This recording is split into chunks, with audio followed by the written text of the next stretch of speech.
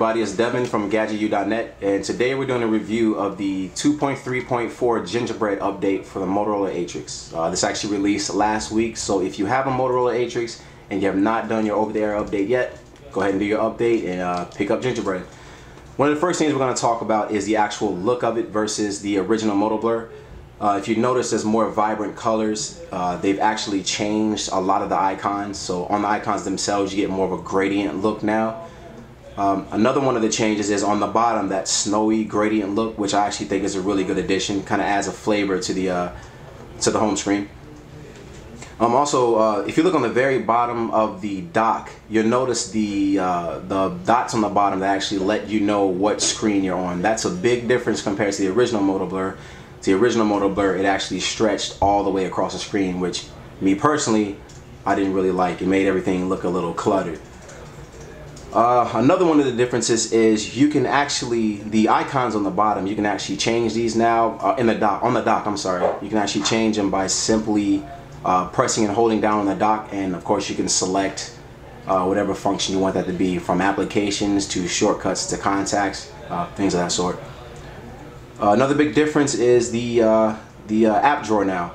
You actually have an option on the top where you can actually categorize your apps now. Your stock category, I'm sorry, we're going to call it groups because that's actually what it says on the phone. Your stock category is going to be all apps, your recent, downloaded, and aT&t, which that will be all your bloatware. If you actually scroll through your applications, you'll notice that when you hit the very bottom, excuse me, if you scroll towards the top or the very bottom, you'll notice the over scroll glow, which I actually think is pretty awesome. In terms of speed versus the original Motoblur, the home screen, you're not really going to notice a really big difference. The only thing you're really going to get is the features I just spoke of, and yeah, that's pretty much it. No speed increase at all. I think the notification bar, the drag down, is pretty awesome. How you have the transparent look on the bottom now, that's pretty cool.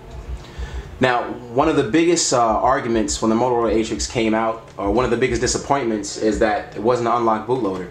Now with the new Gingerbread update, Motorola has made the bootloader unlockable, so of course now and later you'll be able to put on different ROMs, overclock with different kernels, things of that sort.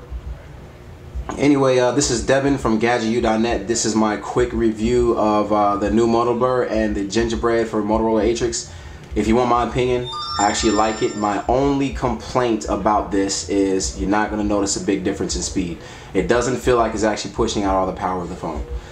So anyway, this is Devin from GadgetU.net. Follow @GadgetUniv on Twitter. Again, GadgetU.net for all your tech needs. Signing out.